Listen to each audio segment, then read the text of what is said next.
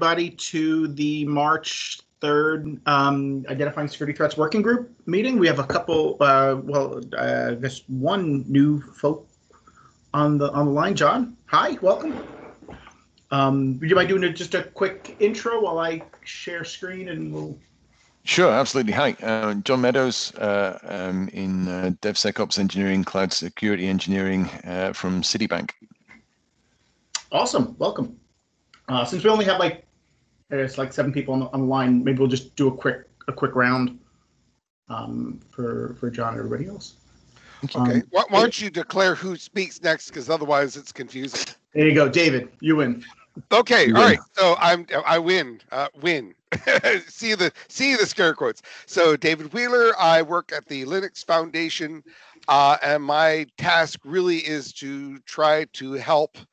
My overall task is I'm trying to help open source software be more secure in the context of OpenSSF. In this group, I'm trying to provide support where it's helpful from a technical viewpoint, anywhere from kibitzing to writing code and so on.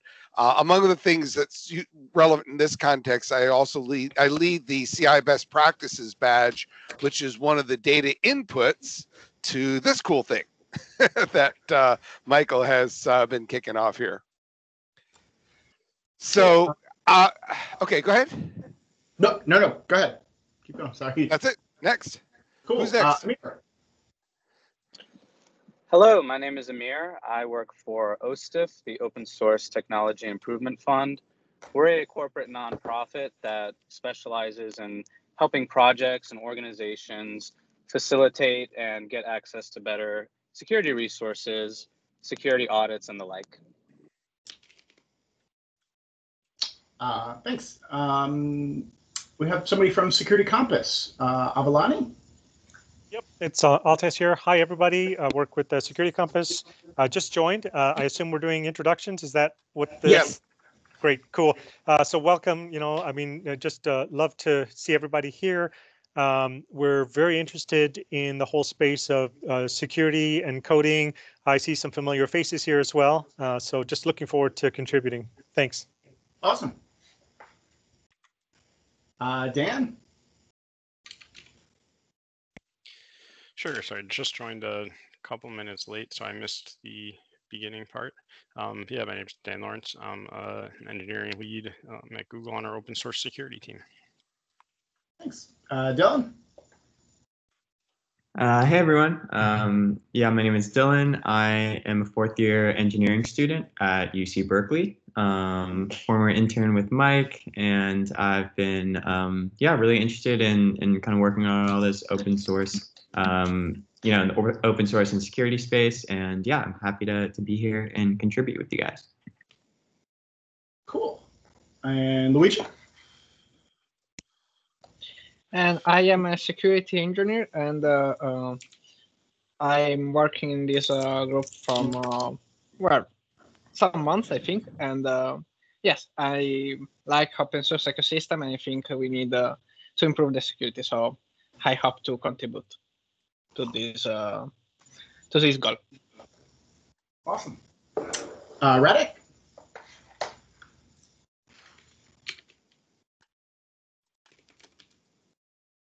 You're on mute.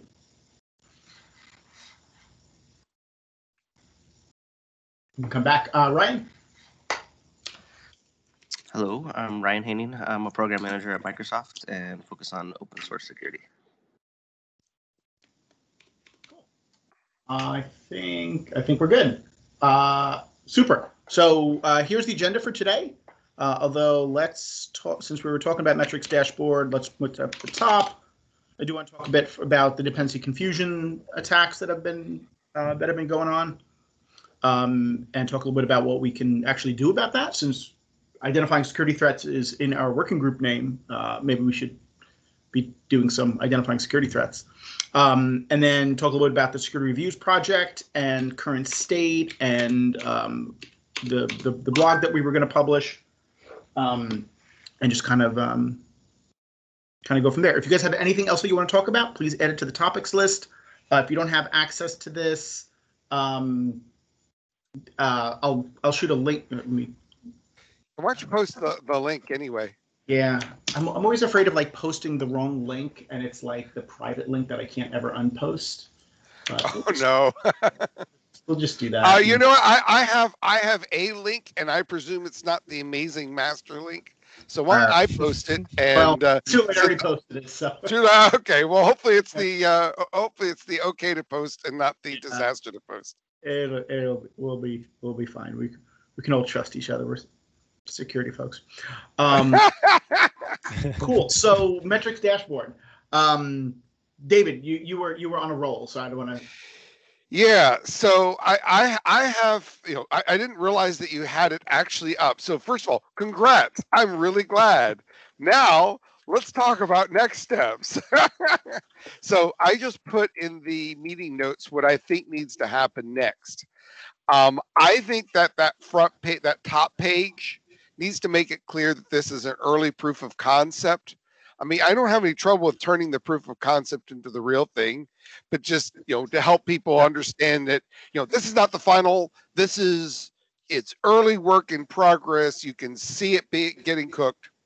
I think we need to set that front page to a project that makes like the real Kubernetes would be great. Set the search, set the component name. I assume you can do that. Yeah. I don't know. And it was just what was in there last when I saved it.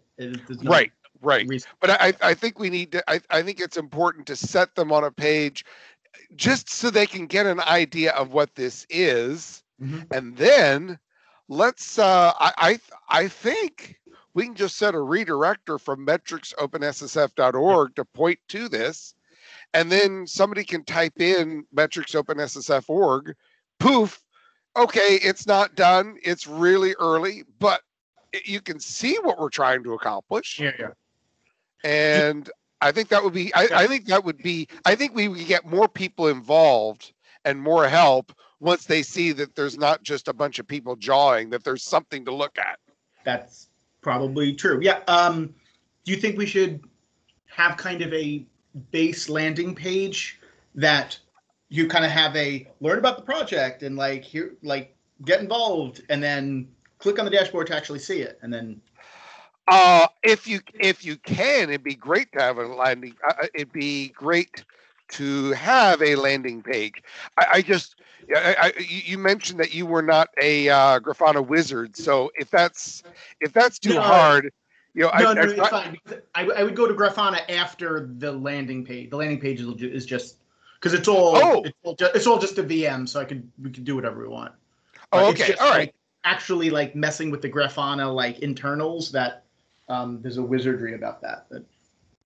Okay, yeah, like a little front page that explains what it is, and then a click that says, "Hey, you want to see some examples? Click here to see Kubernetes. Click here to do that." I imagine that you can set within a URL the search value and the component selection. 99% sure that's we'll make sure that happens. Cool. Yeah, I want to balance between if it's too rough, people go, it's ridiculous, but it doesn't have to be done. Really, I think you already have something. It's no longer a concept. You're actually showing real data, and I could see using this. Now I do have, as we talked about before, I have complaints about some of the data you're collecting, and I don't know why it's not showing 90-day number of contributors on Kubernetes, because I know it's got them. So, so there are things to fix, but I guess, we got to balance if we fix it forever and we never post anything, we're not going to get that influx of folks and interest. And it takes an incredible amount of time to get people aware of stuff. Speaking as someone who does the CII best practices badge, it's been around for 6 years, and I am in the process of trying to get people to hear about it for the first time. Yeah. So we need something to point people to start getting that process.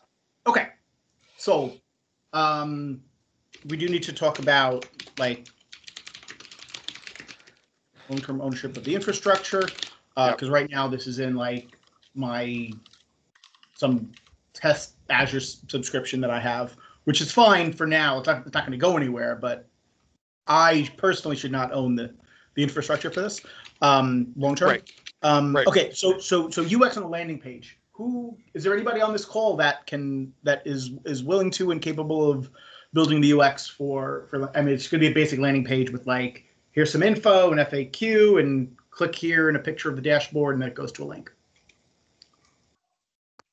You don't want me to do the UX. I'd be happy to write some of the text or bits on the text. I'm looking for an owner that will keep this part of it out of my brain. So I can do that part, Mike. I'm sorry, go ahead.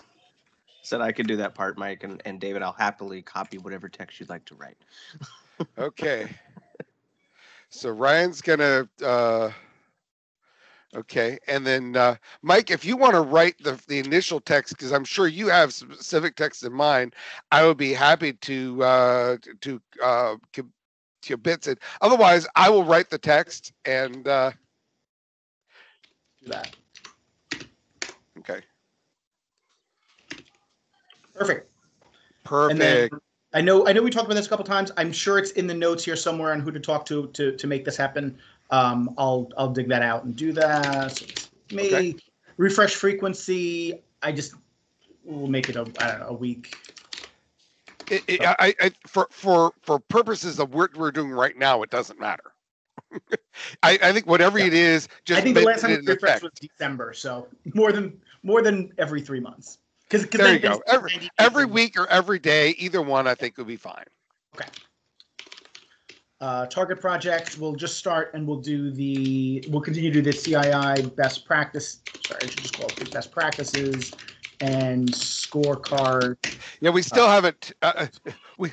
I'm still using the CII because there's the best practices working group does many things. Yeah. So I'm still using the term CII until someone tells me otherwise. Cool. And this we'll defer to sometime soon. This is pretty cool, by the way. Just had to play around with it. Yeah. Sure. Like it. Good start, right? Yeah. Yeah. Okay. Yeah, I think we need. I'm looking forward to more people knowing how to find this and looking at it, because I do think that people are going to have that reaction. We know there's things to be fixed, but it's clearly moving on, and I think that's actually one of the other things is on the text. Hey, this is preliminary. We would love your feedback. Yep. Cool. Okay. Anything else on the metrics dashboard side? So I think our goal will be in the next 2 weeks to have. I think we can have all this done. Well, but I don't know what's involved in the metrics CNAME thing. Either way, with or without the CNAME, we should be able to have this done in the next 2 weeks. So I think. Yeah, and Mike, if you have any problems, let me know, because I'd be happy to to contact the IT folks and make things happen. So wonderful. Okay, so next up is the dependency confusion attacks. Is anybody not aware of this? Whatever you want to call it. Yeah, they're generally dependency confusion or substitution attacks are the two phrases that I've seen the most. Okay. Yeah, so this is specifically this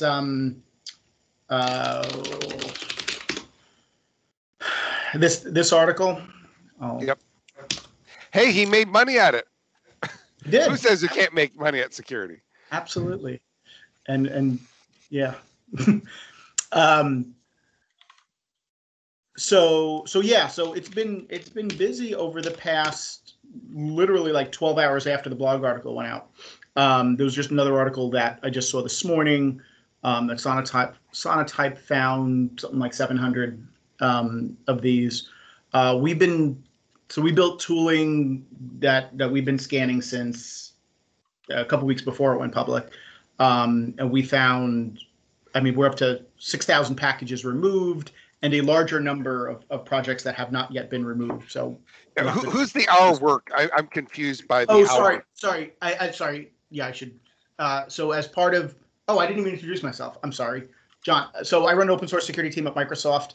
We do proactive security reviews, build tooling, generally try to push the organization in the right direction, and do things like this with OpenSSF and other safe code and some other orgs on, let's say, advancing the state of open source security generally. So as part of this, we build a lot of tools. One of the tools is looking for these kind of dependency confusion attacks. So we look for packages that have been registered internally that don't appear in the public, and then all of a sudden, whoop, they appear in the public. And then we use that to kind of, then we dig in and see what's going on. So as a result of this, we found lots and lots of packages. Most of them have been, in fact, I can show you some of them. Most of them have been. Michael. Go ahead. Yep. A question about these packages. Do you think that Microsoft will share some data or information about these malicious ecosystem packages? I mean, like the name or the file, the malicious code that they usually use and similar information, because maybe Microsoft has worked on PyPy and NPM, but maybe similar packages can be found in other ecosystem, and maybe information in data, open data about this Microsoft research can help others to identify malicious packages. Do you think it is possible to share data or not? I don't know if you are the right question, if you are the right person for this question, but I think it's interesting data. So I would like to share as much, like, obviously I'm not going to share anything until the package is taken down, but then and honestly, if you've seen like 3 of them, you've seen them all. Like they're not so different that you need to see like every single one. In fact, most of them are just, it's just a template. But we published this this security review, which hasn't been merged yet, but this is one of the first ones that came out. And where is it? Oh, you know what? I do not include the source code of the actual thing in this. Yes, we can. I think we can provide more information. I want to work with the NPM team and PyPy if I can, to kind of. I mean, I think there should be some sort of a joint like response to this and get all of this information out.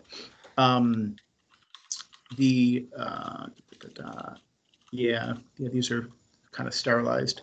Let me pull up the actual code so you can kind of see what I'm talking about.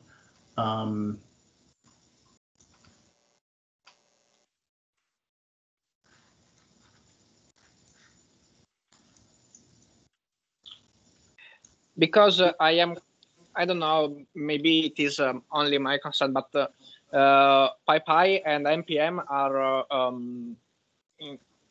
from some point of view, are solid ecosystem and solid package manager, if we can call them so. But for other languages that are used usually in the backend, like Golang, now there isn't a so solid ecosystem. So I think similar attacks can be easier for some languages like Go, because it is new, it is young, and yes, it is growing now. And whether or not it's new or not, I don't think it matters. I think for the dependency confusion, what matters is the package managers have to, in the long term, build in the countermeasure. So that there's, I mean, I would say fundamentally I would argue dependency confusion is a vulnerability in certain package managers. If you can declare a package and it could be in multiple repos, there's a screw up. And we need to fix, and it's going to take a while because that's going to require changes for a lot of folks. But in the long term, that's the only winning game in this. Because if we expect people to always be perfect, that is never going to work. If the package managers automatically say, wait a minute, I don't know which repo that is, please fix this, then you're going to be fine. Right. And that's kind of the trade-off that was made many years ago, which is not to have a global namespace within the package managers, is really the thing that's biting everybody now. So you don't need it. No. You don't need a global namespace. There's no requirement for a global namespace. There's a requirement when you say load package X, there's only one repo you go to. It doesn't have to be global. It could be local to that package. Sure. But whatever it is, there must not be more than one option. And there's a million ways to solve it. Right. Yeah. So what we're seeing in these attacks is like this is one that there were 5,300 packages that were published in PyPy. They've all been removed. But this was they all look like this. So this is an attack. Yep. The name lab was the package name, and it's just doing this. It's just pinging the service. This presumably this is the researcher or attacker or whatever we want to call them owns that IP certainly.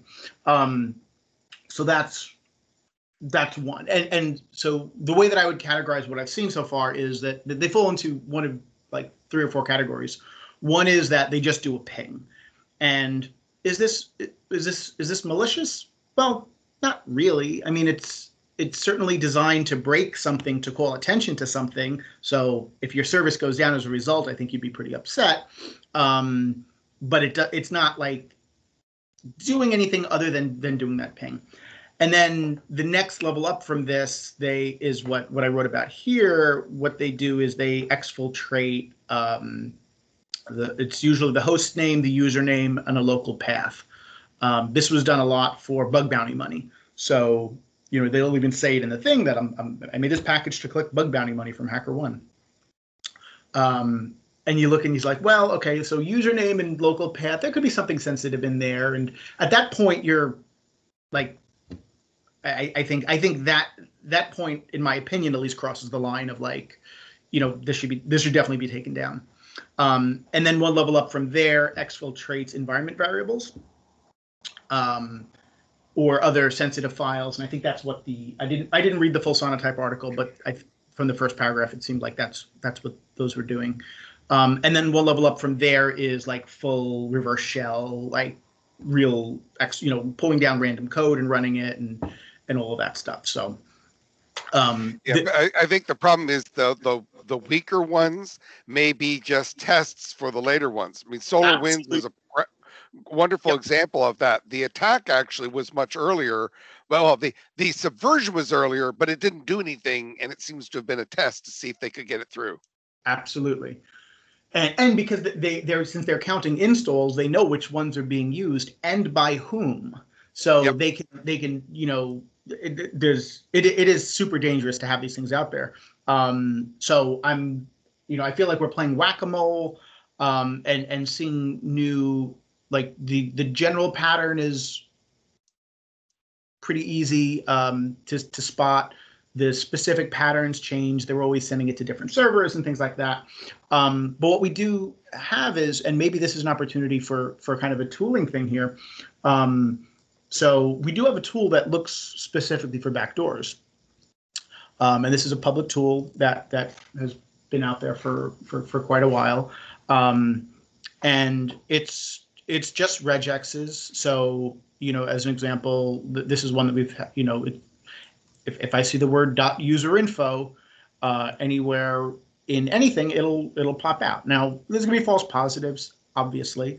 In PowerShell, if you invoke and then you have the environment variable specified in the same line, that'll pop out. So all of these are meant, to catch the needles at the expense of you having to look through a little bit of hay. But I'm planning to expand these rules a bit with what we learned from all of this. So at least it'll catch like the common, all the common patterns. I think it would separately be really interesting to talk to the ecosystems about building this stuff into the publishing pipeline so they don't get out to be seen in the first place. But right. By the way, I typed in a little later on the text. The OpenSSF Security and Critical Projects Working Group has been also working on some things. In particular, they've got 2 projects, package feeds and package analysis.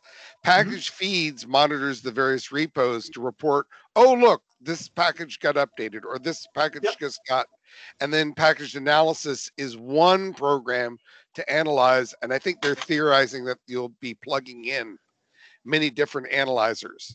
So maybe this thing that you're talking about could be plugged in, or are you talking about package analysis? No. This predates OpenSSF by a bit. Okay. But yes, it should be able to plug in. And we also released the typo squatting detection one as well. So given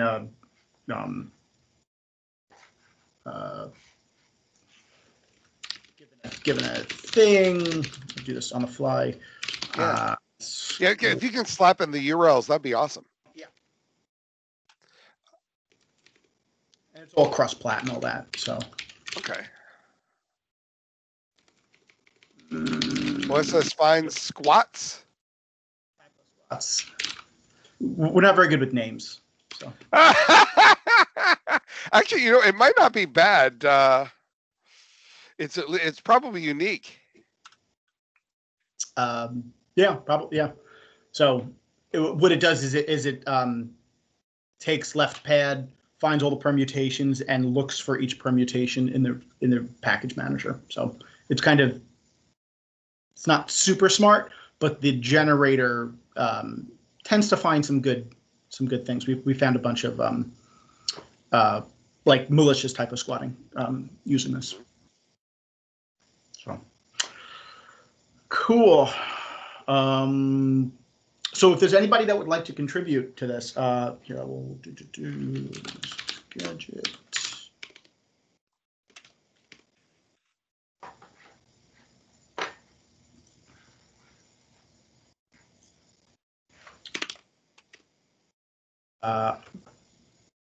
Contributions are always welcome. Partnership, whatever. I think we're still in the position where we need more better tools. So, however all of this works is great. And also, I should just give a shout out, thank you to Libraries.io, which has been invaluable. Their API for listening to the ecosystem as new packages get published. There's a API search where if you search for basically everything and sort by latest publish date, you can kind of keep your thumb on the stream of new publishes going by, which is awesome. I don't know how I would replicate this without something like that. So I thought they've gone kind of quiet. Have they've reinvigorated? Sounds like. I've been using the service for about 2 years, doing various things with that stream. It's still working. Okay. I don't know if it's, yeah. But they're continuing. Yeah, I used it several years ago. In fact, I sent in several bug fixes. So I'm painfully familiar with it. Well, they've gotten a lot better. When they first started, there were teething pains. You'll be shocked to know. Yep. I think the other thing that they do pretty okay is normalizing data between different package managers. We're kind of using that as inspiration for the OSS metadata project, which is intended to be just give me the metadata in a fully normalized between the different ecosystems view of something, so I can compare apples to apples. So doing things like give me all the authors of all packages, called whatever foo, across CPAN through Go or GitHub or anything else. So we're trying to make it this kind of Swiss Army knife of OSS tools. Gotcha. Okay. Somehow I think it'd be good to try to connect these various projects together. I'm not sure how, but being aware of each other is probably step one. Yep. Okay, cool. Anything else from a dependency confusion perspective? Cool. Hi, Art. I see you joined. Welcome.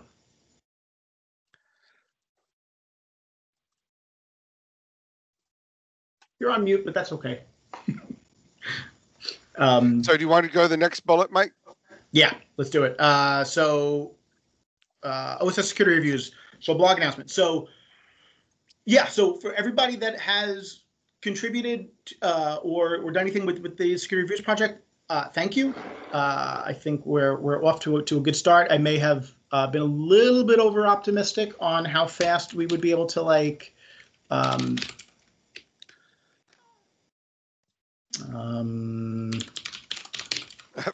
stick data in. Well, and I noticed Ostif's put in a few, but I know Ostif has more, and my understanding is Microsoft also has some more. Yep.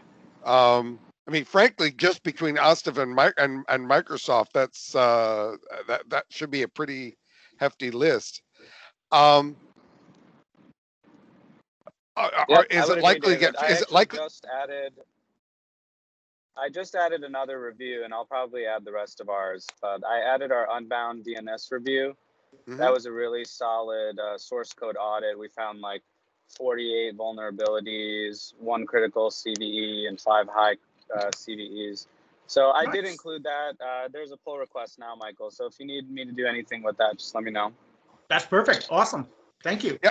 I guess the question is, do we have reason to hope that the first ones were hard because of the first ones and it'll get much faster? Or is this mostly, it's challenging no matter what we do? So I can give you my perspective. I think the first couple are going to be hard because we're still trying to answer the question, like, what should be in it? Well, yeah, like is this a list of vulnerabilities that have been fixed? Is this like I know a point came up that I've been struggling to rationalize in my head.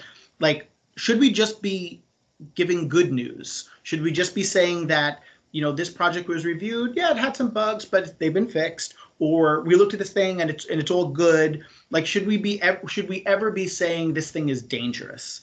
And I think if that is the correct answer, then by all means say so, even if other people may disagree.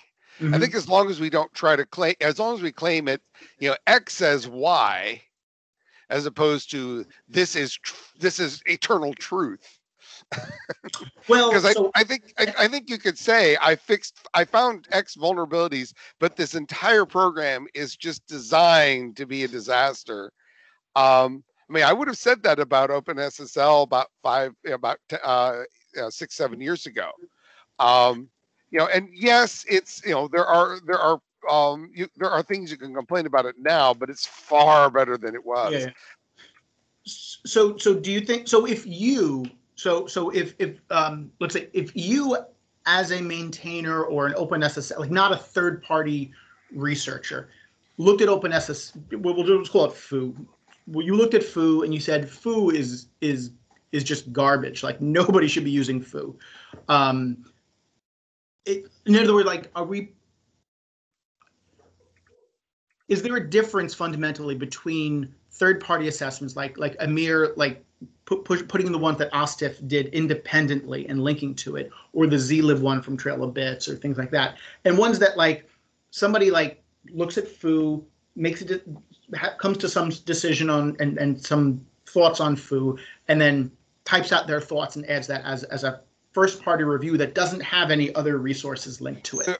First-party review. You mean review of yourself? No. Sorry. David, this is you reviewing OpenSSL. and typing out what you think about OpenSSL in this. Okay. As being different than Trailabits or NCC or somebody doing a review, doing a. Okay, you're talking about individual versus corporate. Yeah, well, the difference between curating already existing reviews and creating content specifically for this, I think, is what I'm. Oh, I see. I think we should allow the other. I mean, I think we're hoping to have many reviews, right? So. Yes. I think the issue that we have really is a matter of quality. If somebody just says, I don't like it, I don't think we want that in there. We said curated, but I think by curated, we have been a little vague, and maybe that's the real problem. You asked, when is the right time to announce this? I think the right time to announce this is, one, we have some examples. We got that, frankly. And two, I think we need to lay out much more specifically what are the criteria for being included. More specific about what can be included.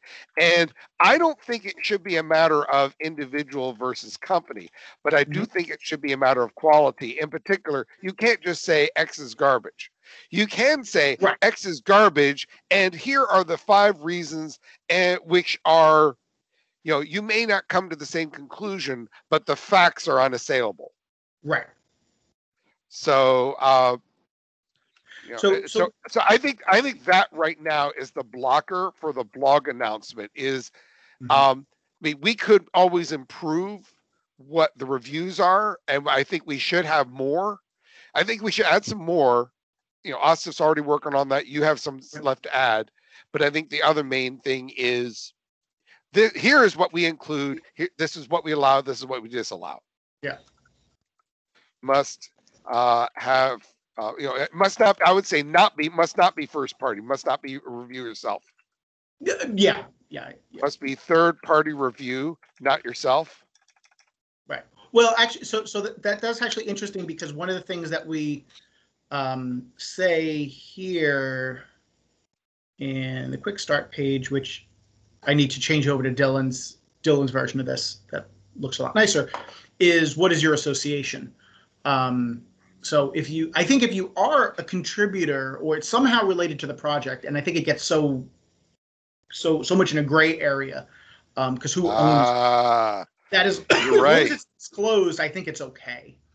And also a compensation source. And I really don't like these words, but I couldn't come up with better words to mean kind of this. Like, if you choose, and I don't think we should force anybody to declare a compensation source, but like, if you were paid by the project to do a security review of it, like, that's relevant to your review. And if you were paid by a different organization, I think that's relevant, for a different way. I'm actually not sure what to put for, like, actually what my team does. Like, I don't know that if we're being, like, obviously we have a salary, but we're not being paid in any way to do any specific review. But well, I think the key thing is, are you being paid by what's being evaluated? That's probably, yeah. Yeah, I think it is important to note that, because it could reveal some information. And it's funny you bring that up, because that was actually one of the main reasons we started OSTIF, was to have kind of like a third party, independent, objective, almost, party that's separate to be involved. Because sometimes, it could be, we chose the auditor, we paid for it, and we think everything is okay. Yeah. And that could potentially be, Well, let's go down to brass tacks, because I think there are some examples that make this potentially complicated, but I think it's fine as long as it's revealed. The Linux Foundation includes the Linux kernel project. The Linux Foundation is paying OSTIF for multiple Linux kernel evaluations. Okay. Is there a relationship? Yes. Should it be disclosed? I think absolutely. I think there is no question in my mind that that funding stream should be disclosed. My expectation is that most people who understand this will really go, yeah, what a surprise, and move on and, and read. Because I think Agreed. really, Yep. I think really the goal here is to try to give, I think overall the goal is to have high quality and not, goal is a high quality. Yeah. Absolutely. And kind of going back to what you said earlier, Mike, about, being too opinionated, I think as long as it's focused on being a forum of facts and showing, what was done and giving people the tools to make that opinion for themselves, I don't think we should run into any problems. Yeah. Yeah. One quick thing I just want to kind of jump in and mention is I do think it's a little important, just like while we're considering this in terms of like the content that we're kind of while we're kind of figuring that out right now, that this does kind of directly reflect on the project metrics project, right? Like what we do, what we write here will like potentially be showing up as like a potential section there, right? So if we do bottleneck things a little bit by being more careful about the content or the scope, or not kind of looking at just general like already public like normal CVEs and stuff like that, then if someone just like wants to search something in the project metrics dashboard, like like npm / whatever, like they might just end up with like a blank kind of like, well, unless we have like custom reviews for all of those, like I think it might potentially limit content there. I don't know, just like something to keep in mind. I don't know. Yeah, and this kind of goes back to like, should we include like the NPM advisories as reviews, and should we kind of sync them somehow? And honestly, I'm going back and forth on that. Yeah, it's a whole other can of worms. I don't know. Yeah, like I think that it's totally relevant information, but perhaps as a peer to the security reviews, where the NPM security advisories is more like a CVE and other kind of vulnerability disclosure thing. Because I like there were no NPM security advisories that say, yeah, this one looks great. It's only bad things. So maybe the metrics dashboard should provide a view into publicly known vulnerabilities coming from multiple sources, and not kind of shove everything into the security reviews. Yeah, that could be a good way to kind of sidestep that. Yeah, not just because then you run into not just the NPM kind of advisories, but all sorts of like public, I don't know, kind of other disclosures and stuff. Cool. Yeah. Yeah, I mean, right now we haven't talked about this, but the idea of the metrics connecting into like the National Vulnerability Database. Yeah. I don't know if we've talked about that, but I think that might definitely help connect metrics dashboard with, I'll spell it out, National Vulnerability Database, NVD as well, so you can see vulnerability history for yourself. Yep. I would say etc. Because there's actually other databases. Yeah, sure. Yeah. So going along with that point, would it be a good idea to have consistent categories then, if it's feeding different data points, to kind of structuralize, was it a source code review, or was it like an ancillary review, or something like that, to kind of standardize the categories in a way? Yeah, so I tried to do that with this. I know that there aren't enough categories here, but at least I thought that if I was just referring to something, Cure 53 did, I would probably just call it an external review. But if it was something that...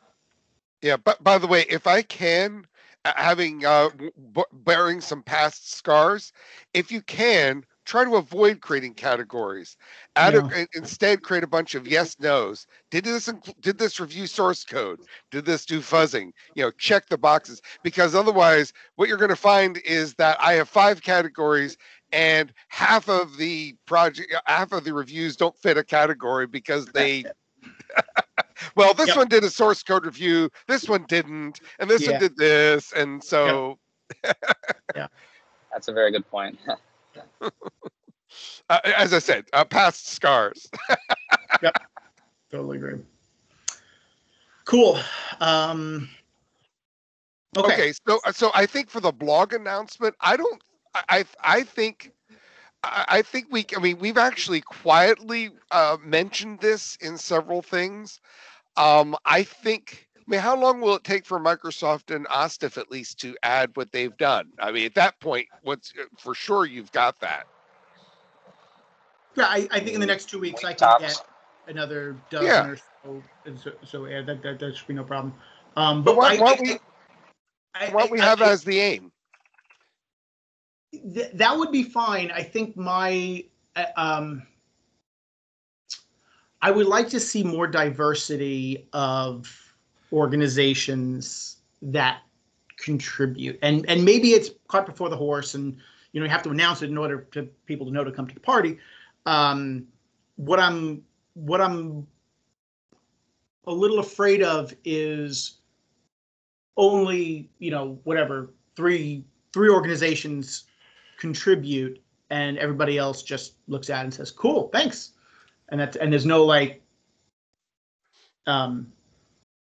either incentive or peer pressure or whatever to get to keep the resource building.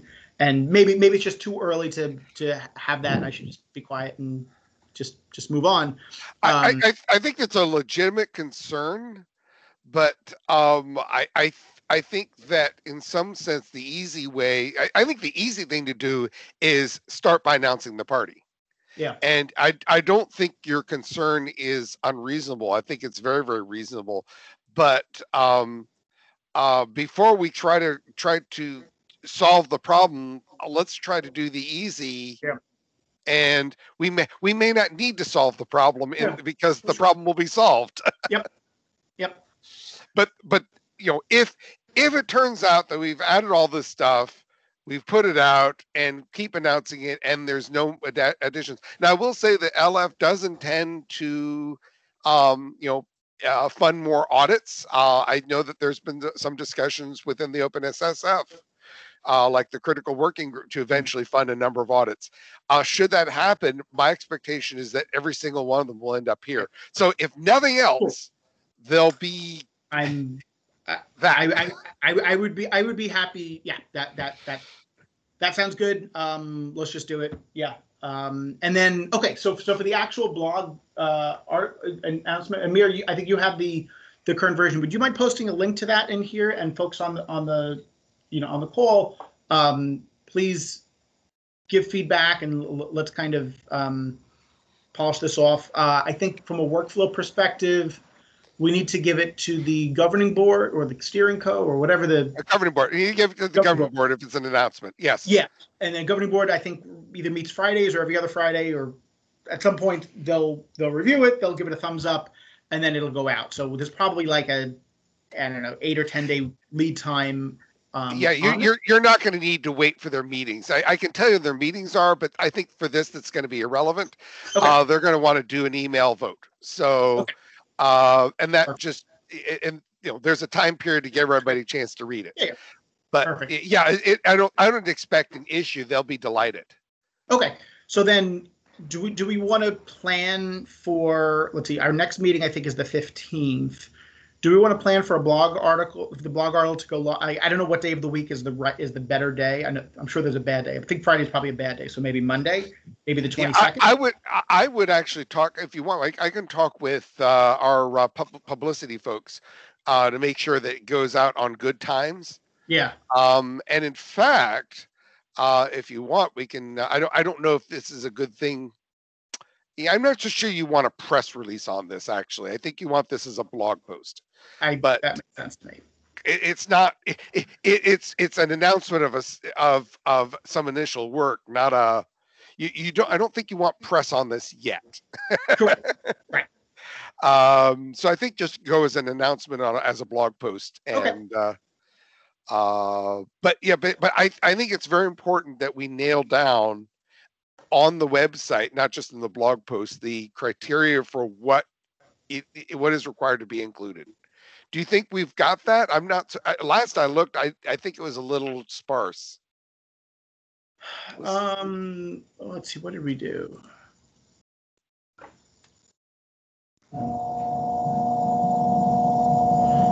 So we went with it. So we do have a quality bar, and this is really like instructions for the PR reviewer, which is really the what does it take to get it in here.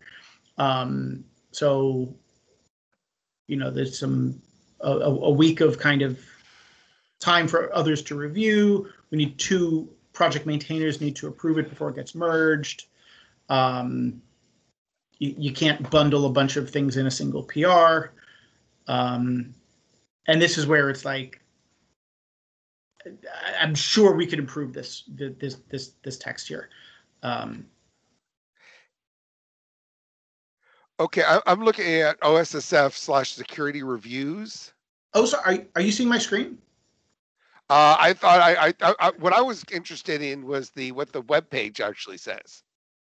So yeah, I can go back to your screen, but I was way more worried about what this, if somebody just shows up, what are they going to see? Oh yeah. So we can move things. Yeah. Okay, yeah, so where is that? No one's going to under Wiki. Wiki. Yeah, no one's going to see that ever. I never click on Okay. Wiki unless I know there's a link to it from the README. Perfect. So we have a yeah, we move that into the README or a separate file linked to from the README. I'm not so sure you want this in the wiki, actually. I think the wiki, the problem is that the wiki's not maintained as the same. Yeah, yeah. It's associated with, and it is version controlled, I know, but it's different. Yeah. It's different and it's not very visible. Yep. Yeah, because let's see. So go ahead and walk through this thing. Let's see. I guess I can click on the wiki myself. Oh wait, home disclosure policy or home? Nope, the third one, what PR review process.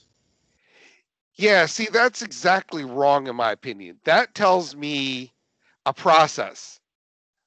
I want to know what the criteria are, which is not the same as a process. True. So the quality, yes. So, right. So I agree with 100% of what you're saying. So yeah, so I would put the quality, and I would actually put this right in the README. Yeah. We require all the reviews here. The goal is for them to meet this quality bar, blop, blop, blop, and blop. In order for it to be accepted, there's a review process. See, click. But I would very much want this quality bar list up front and center, like the README, because I think basically when people show up to look at these reviews, we want to make what are these supposed to do.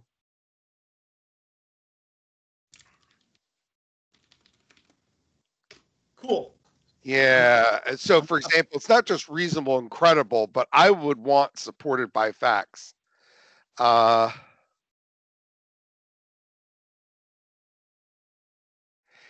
So, in fact, I would say that's first fact-based. Okay. Evidence-based. Evidence-based. I like that. I could click and facts edit. are tricky. It's a wiki. I can click and edit, right? So I will slip in something. Please fix. Yeah. Evidence based. Okay. While opinions are allowed, all opinions must be clearly supported by specific evidence, such as analysis of source code. Please show snippet. Showing code snippets is recommended. What about positive? So I looked at this 12-line code snippet. It looks totally fine. Nothing jumped out. Tools. Yeah. But see, that's still analysis, such as analysis. They got to be supported by specific evidence. Right. Okay. So the evidence can be, I looked at this with my eyes, and as a security expert, I didn't see anything that jumped out as even remotely problematic. Therefore, I waved my wand and say it's fine. Yeah. Yeah. Yeah. Okay. We only have we have like 30 seconds left in the meeting. I would really like to get an owner to refactor the README wiki and kind of make that much easier to read and understand, and put it all in the README on the front page and move things around and kind of just do a general polishing. Would anyone like to volunteer for this? I think I can help you. Please add and I would be happy to help as well. Wonderful. Yeah. My day today is a little crazy, but if you give me a day or two when I don't have back-to-back meetings, I could take a shot at this tomorrow. Don't worry. I can help with some criteria as well. There's nothing new, like crazy new content wise, right? We're just talking like refactoring, like making it more readable and like moving that over and stuff, right? Or Basically. okay, cool. Yeah, I mean, I can jump in as well. Okay. And Amir, I heard you too. Yep, I can help with some of the criteria and stuff like that. Wonderful. Yeah. So if it makes more sense to, if you see something, just open up an issue about it, because I think four editors might go into like merge hell. Well, how's this, Mike? Your job is to review as quickly as possible, and if you like it, merge it fast, so Yes. we have fewer merge conflicts. Yep, that works. But I think you asked, hey, when can we announce? And I think that's the key, is putting that information front and center. Gotcha. So we'll say week of 3/15-ish. Yeah. Okay. Awesome. Yep. Okay. Thank you so very much. Wonderful. Thank you. Thank And you I'm all. going to share that blog run. post shortly, and any feedback and edits are welcome. Awesome. Thank you, Amir. Thanks. I got to everyone. run to another Thanks, meeting. everybody. Take care. Cheers. Bye. Thank you guys. Thank you. Bye. Bye all.